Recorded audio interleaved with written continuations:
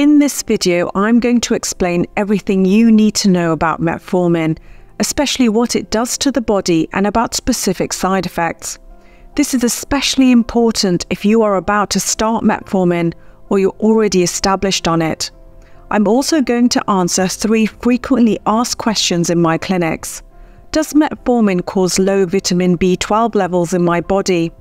Will I lose weight or put on weight when I take metformin? Will my blood sugar level drop too low? These are really important questions that I will answer at the end of this video because you should be fully informed when making a decision about taking any medication. This video will help you to understand more about metformin and allow you to make a better decision about taking it. So let's get started. So what is metformin? Metformin is from a class of medicines called biguanides. Its chemical name or generic name is metformin, but it is most commonly known by its brand name, Glucophage. Managing blood sugar levels with medications like metformin can prevent complications such as kidney damage, nerve issues, blindness, amputations, and sexual dysfunction. Effective diabetic control can also lower the risk of heart attacks or strokes. So what is it used for? Metformin is used to treat type 2 diabetes and diabetes during pregnancy. It's also used to help prevent type 2 diabetes if you are at high risk of developing it. Sometimes it is prescribed to help women with their fertility if they have polycystic ovarian syndrome. So how does metformin work for diabetes? Type 2 diabetes is a condition where the body does not make enough insulin, or the insulin that it does make does not work properly. This can cause high blood sugar levels. Insulin is the hormone that controls the level of sugar in your blood, and metformin helps make your body respond better to insulin. Metformin also helps reduce sugar absorption in your stomach or intestines and helps lower the amount of sugar your liver releases into your blood. So what's the difference between type 1 and type 2 diabetes? In type 1 diabetes, the body doesn't make any insulin, so blood sugar levels rise very quickly and it can only be lowered by taking insulin injections. Meanwhile, in type 2 diabetes, there's often quite a lot of insulin around, but the body doesn't respond to the insulin, called insulin resistance, and that's where metformin helps out. How and when do you take it? Metformin comes as 2 different types of tablet: standard tablets and slow-release tablets. Standard tablets release metformin into your body quickly. You may need to take them several times a day depending on your dose. Slow-release tablets work gradually, so you do not have to take them as often. Metformin tablets come in different strengths of 500 mg, 850 mg, and 1000 mg. The maximum daily dose you can take is usually 2000 mg a day. It's best to take metformin tablets with or just after your meal to reduce the chance of getting side effects. Swallow your metformin tablets whole with a drink of water and do not chew them. So what is the starting dose? Your healthcare provider will check your blood sugar levels regularly and may change your dose of metformin when necessary. When you first start taking metformin standard tablets, you'll be advised to increase the dose slowly. This reduces the chances of getting side effects. For example, one 500 mg dose with or after breakfast for at least 1 week, then one 500 mg dose with or after breakfast and your evening meal for at least 1 week, then one 500 mg dose with or after breakfast, lunch, and your evening meal, and so on. If you find that the side effects of standard metformin are affecting you too much, your doctor may suggest switching to slow-release tablets. Are there any interactions with other medications? There are some medicines that can affect the way metformin works. If you're taking any of the following medicines, Your blood sugar levels may need to be checked more often and your dose changed. Steroid tablets such as prednisolone. Tablets that make you pee more such as furosemide. Medicines to treat heart problems and high blood pressure. Male and female hormones such as testosterone, estrogen or progesterone. Other diabetes medicines. Contraceptive pills. So can you drink alcohol while taking metformin?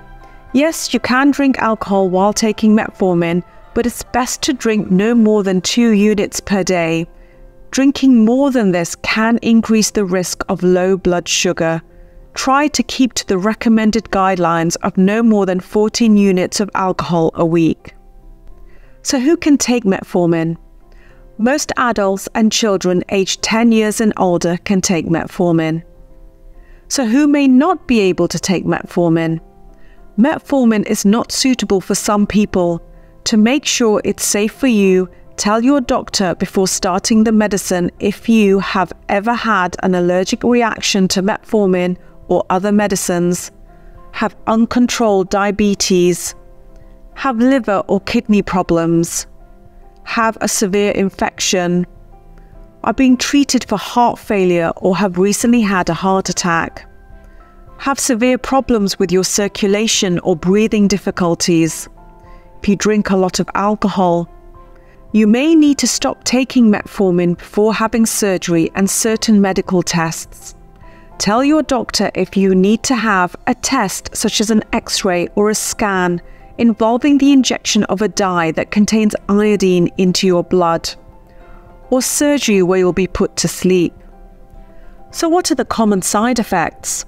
Feeling sick or being sick, diarrhea, stomach ache, loss of appetite, or a metallic taste in your mouth. So what are the serious side effects? Call your doctor or emergency services if you get a general feeling of being unwell with severe tiredness, fast or shallow breathing, being cold and a slow heartbeat. This can be a sign of lactic acidosis. Or the whites of your eyes turn yellow or your skin turns yellow. This can be a sign of liver problems. Or a serious allergic reaction to metformin. These are not all the side effects of metformin. For a full list, see the leaflet inside your medicine packet. So now I'm going to answer 3 commonly asked questions in my clinic. The first one is related to vitamin B12 deficiency, which I have discussed in a different video and I will leave a link below. Taking metformin can cause vitamin B12 deficiency if it is taken over a long period of time. That's why it is advisable to have a blood test at least every year to check your vitamin B12 levels. And if they are too low, your doctor may prescribe vitamin B12 supplements. However, do contact your healthcare provider if you feel very tired, have muscle weakness, have a sore red tongue, have mouth ulcers, have problems with your vision, or have pale or yellow skin. The second question is related to losing or putting on weight whilst taking metformin. Metformin does not cause weight gain, unlike some other diabetes medicines. Using metformin may lead to a modest weight loss, and in various clinical studies, when metformin was used alone, it led to a weight loss of approximately 1.5 to 8.4 pounds in patients. Many clinicians consider metformin a weight-neutral treatment, meaning it does not cause a significant amount of weight gain or loss. Weight loss can occur if combined with a change in diet and increased physical activity. People typically gain back the weight that they've lost when they stop taking metformin or when they start other diabetic medication such as sulfonylureas or insulin, and the weight goes back on. And lastly, the question that is related to getting low blood sugar, also known as hypoglycaemia or hypos, and is usually where your blood sugar is below 4 millimoles per litre. Metformin does not usually cause low blood sugar when taken on its own, but hypos can happen when you take metformin with other diabetes medicines, such as insulin or other combination medicines with metformin. Early warning signs of low blood sugar include feeling hungry, trembling or shaking, sweating, confusion, difficulty concentrating. It's also possible for your blood sugar to go too low while you're asleep. If this happens, it can make you feel sweaty, tired, and confused when you wake up. Low blood sugar may happen if you take too much of some types of diabetes medicines, do not eat meals at regular times or skip meals, are fasting, do not eat a healthy diet and are not getting enough nutrients, change what you eat, exercise too much without eating enough carbohydrates, drink alcohol especially after skipping a meal, take some other medicines or herbal remedies at the same time, have a hormone disorder such as an underactive thyroid, have kidney or liver problems. You can monitor your blood sugar levels with a glucose monitoring machine, and do tell your healthcare provider if you notice your levels are too low. I will provide the links to any studies below. If you have enjoyed this video, please remember to hit the like button and hit the subscribe button if you'd like to see new videos that are posted every week. And hit the notification bell if you want to get notified about new videos. And please make a comment in the comment section to tell me what you enjoyed about this video or what topics you'd like to learn about. You can also check out my other latest videos.